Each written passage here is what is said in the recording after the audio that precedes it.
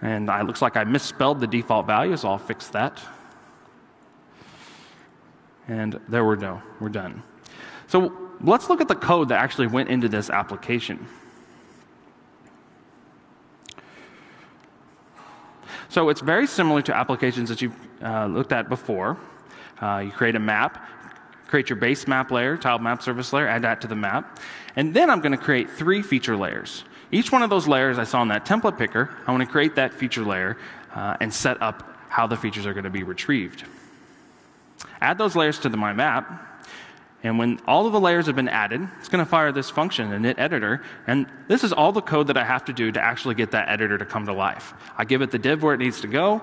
I pass in the map, a reference to a geometry service instance, and the layers that I actually want to edit. And then that's it. You have an editing application right out of the box. But let's look at how those templates actually show up in the service. So just like you would, to build great base maps, you would author the map in ArcMap, and you would spend a lot of time tweaking the cartography. You want to do the same thing when you're deploying applications that are going to edit data in your database. So you want to define what the users can actually enter, and that's template-based editing. So if I look at one of these layers, like evacuation perimeter, and organize the feature templates, and look at the properties of one of these are the templates that will be exposed in the service, and then all of the clients will consume. So I can set the default value for this template. I can pick the default drawing style, how I want the editing widgets to draw the features, and I can change the symbol. Now, if we look and see how that was actually exposed in a service, we'll go to the services directory. So this is the feature service for this sheep fire service. I see all of the layers that I can work with. I can drill into one of the layers, like the points of interest. I'll see information about the drawing info, so the renderer is now coming back and can be consumed by all the clients.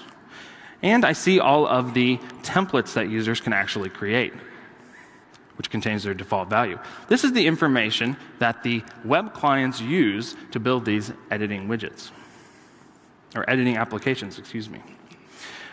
Well, now let's look at a more focused application. Oops, wrong one.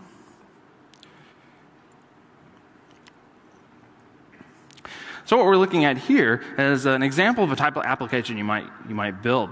This is a customer service portal for the citizens of Naperville, Illinois. They can see all of the service requests that have been entered from existing users. So I can touch one of these. I see that someone's requested graffiti removal at that location. I can see the picture or the feature the image that was attached to that feature. And I also can see the comments or the trail. I can go ahead and add my own comment and rate it. Please clean this. And submit that, because it's by my house. And that's added into their system. They can use that information to create work orders and go and fix it. I can also create new features by just clicking on the map. So if I click over here, it's going to give me the ability to add a new service request. I'm going to say I want a pothole, big pothole. I can give my name. This is all configurable, however you want to expose it. And an email address. And I have the ability to attach things to this feature. In this case, I want to attach a picture. Here's the pothole I want to attach, and I can submit that request. So it's been submitted within the Geo Database, and I can go back and pick it up later. If I click on that, I'll see the attachment, the big pothole that I just added, and it's now within the database. Now let's take a quick look at the code for how this application was actually built. Just want to drill into a few of the key points.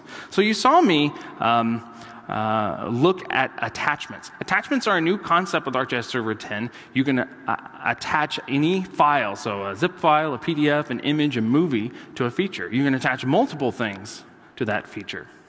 So this function right here is going to see all of the attachments that have been added for that feature. So I pass in the request feature. I'll ask the feature to give me its layer, and I'll check and see if that layer has attachments. I'll then use that information in that layer to query for attachment infos, passing in the object ID for that feature. If any of them come back, I can then display them within that web content pane.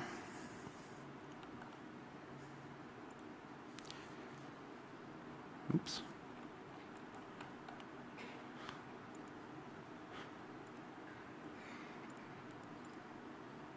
Lost myself here.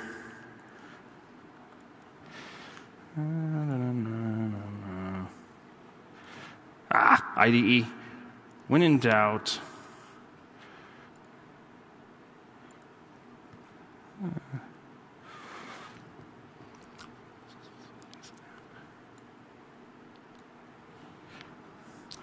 Oops, wrong one. Sorry, bear with me. I'm not like John Calkins, so.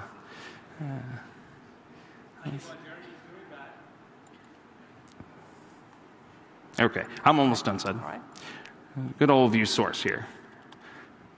All right, so we just looked at that one. The last two more things I just want to point out really quickly. How do I know that there's comments on that feature? So again, this function takes in the feature, and the other thing that's exposed at 10 is the ability to query the Geo Database relationships. So for a particular feature, I can find all of the related records for that feature. So here I'm setting up that query. I'm going to call on the layer query related features, pass in that relationship query, and then print the results out. Finally, we saw how the user submitted their own comment. So when I entered my own comment in this case, I create the record, I set the attributes. This comment is actually, so this is a related table to that feature. It happens to be a standalone table. So here I'm using the client technologies to update standalone tables that are exposed to the Geo Database. On that table, I'll call apply edits, pass in my new record, and then I'm done. Great. Thanks, Jeremy. So you can see that, thank you. So at 10, basically, the Geo Database becomes a web Geo Database, and it's exposed all the way out to the browser by the services server and its REST APIs. And you can build applications that access features, that access relationships, that access attachments. So it's very powerful. You can build very powerful editing applications. Next, we'd like to talk about time. And Bjorn from the server and web teams is going to help us do that. Thank you, Sud. Time isn't new in ArcGIS 10, but it's become a lot easier to use.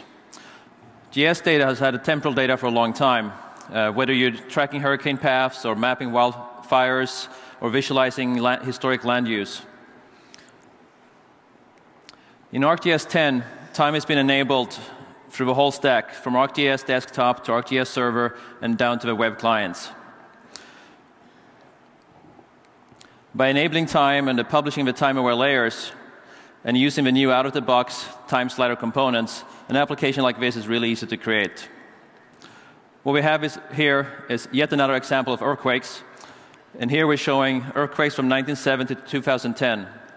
When I'm starting to play here, what you're seeing is it keeps adding more earthquakes for those years. And the older earthquakes are being aged away into a more transparent color. So how is this possible? Well, it all starts with ArcGIS Desktop. In ArcGIS Desktop, under your layer properties, there's a new tab called Time. And the key aspect here is that you enable time, and you specify the field you want to use, and then you're ready to use it.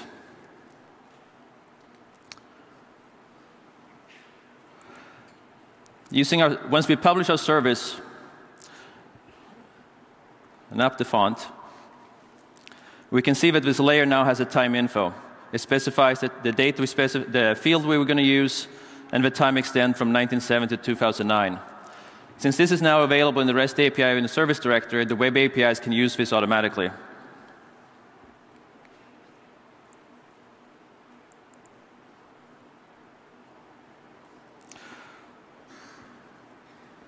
Lost the thread. So now let's look at the code. Here I'm using Flash Builder 4, which was released 2 days ago by Adobe.